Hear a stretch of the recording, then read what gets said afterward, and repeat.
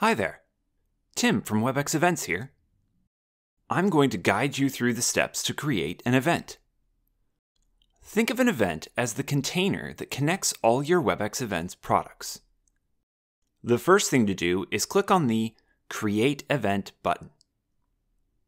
Keep in mind, once the event is published, any changes made to the event in the Webex Events platform will be reflected in the app within a matter of seconds. First, let's enter the event basics. Enter a name for the event in the Event Name field. Under What type of event are you planning? Use the drop-down menu to choose from a list of common types of events. If none of the options fit, there's an Other option as well. I'll choose Convention. Under How many attendees are you expecting?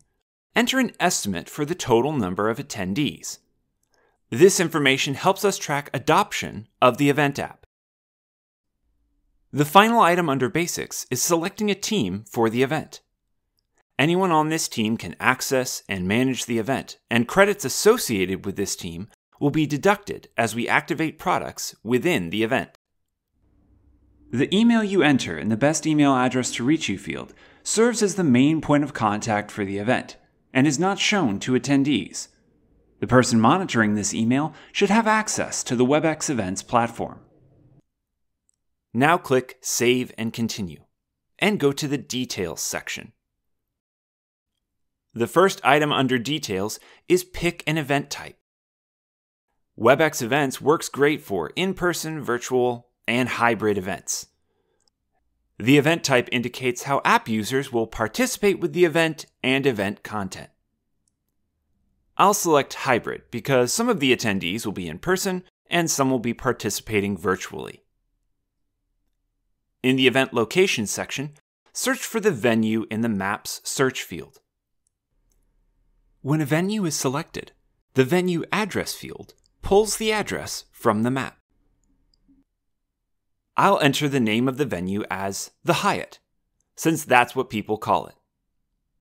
Then double-check the map to make sure it's the correct location. Below location, choose the starting and ending dates and times for the event. Overall, we recommend that the dates encompass all of the event's sessions or festivities, such as pre-conference workshops, post-conference workshops, and social events.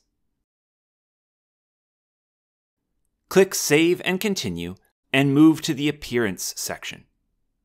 The theme color serves as the accent for the registration page, the event app, on-site, and live display. You can set unique theme colors for each product when you set them up later. Select the dropper icon to choose the color you'd like to use. We recommend pulling a color from your logo or other piece of branding being used for the event.